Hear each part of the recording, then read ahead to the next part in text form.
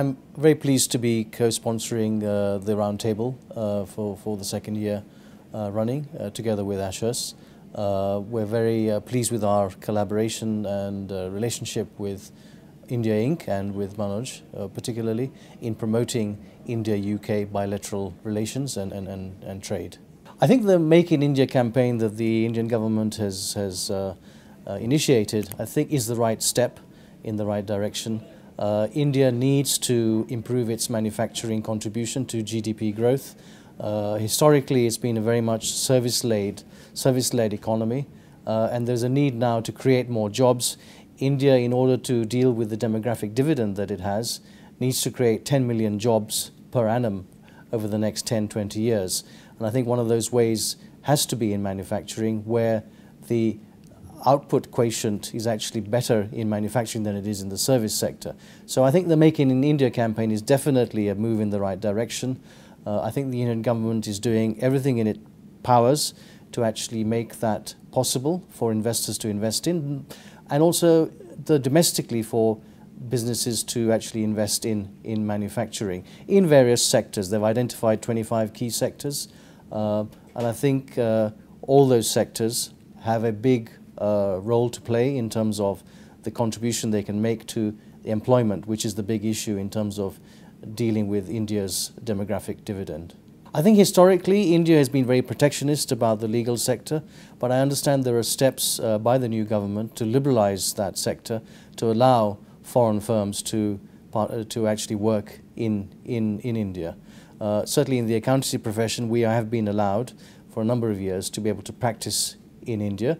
Having said that, there are some restrictions still there, but we're not in the same position as the lawyers are at the moment. I think it's an achievable goal. I think it will take some time. Whether it can be achieved in the 5-year time frame that the government is talking about is yet to be seen. But certainly I see that in next year's index, certainly India will be higher than 142. I'm hoping that it will be in the top 100. But I think that will be an achievement in itself, and I'm cautiously optimistic that it will achieve to be within the top 50 in 5 years' time. I think the 1-year milestone, there has been a lot that has been achieved by the government, but I have to say that is very much incremental reform. I think what is needed still is some more fundamental reform, particularly in the areas of labour relations, in relation to Make in India campaign, which we talked about earlier. I think there's a need in terms of the education system, in terms of the skills shortages that we have in India. So I think there are still some significant structural reforms that need to take place.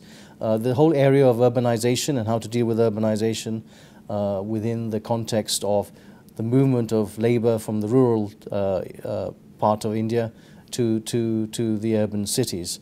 But I think it's overall, in conclusion, it's all in the right direction. I think a year is too short to judge the government in terms of whether it's actually achieved enough, but I think it's moving in the right direction. I think what is telling in terms of the new government is that for the first time this afternoon we had 3 ministers who were on time, didn't cancel their program, and were available and spoke very eloquently about their vision and their policies for India. I think the challenge now is to convert that into on-ground reality, which I think will take time.